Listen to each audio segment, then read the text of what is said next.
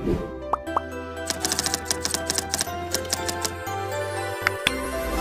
this video, we will talk about the not happily ever after love story of Shin Kyung and late K-pop idol JongHyun. But before we proceed, if you are new to this channel, don't forget to subscribe and please click the notification bell for future updates. Year 2010, SM Entertainment and Namo actors confirmed that Shin member JongHyun is dating actress Shin Kyung. Both 21 years old at the time, they have just been dating for about a month. Despite having busy schedules, they managed to spend time with each other. Usually in the area around Shin Kyung's apartment. They were first discovered on October 2010 when JongHyun was seen waiting outside her apartment. In the past, JongHyun named Shin Kyung as being his ideal woman, and she has also said that Shin was her favorite male idol group. They are said to have similar hobbies and also share the experience of becoming a celebrity from a young age. Year 2011, it was reported that Shin JongHyun and actress Shin Kyung have decided to part ways, officially putting an end to their relationship that started last October 2010. According to local media, Shin Kyung's management agency said, "It's our policy to refrain from making any comments about our clients' personal issues. But we asked recently about their personal and it was confirmed that the two just decided to become friends." Shin Kyung has been really busy with her movie filming schedules lately, and JongHyun was on a tight world tour schedule, making it extremely hard for them to see each other. Year 2017, when the idol sadly took his own life, leaving the whole nation devastated, the actress then paid her last respects to ex-boyfriend JongHyun.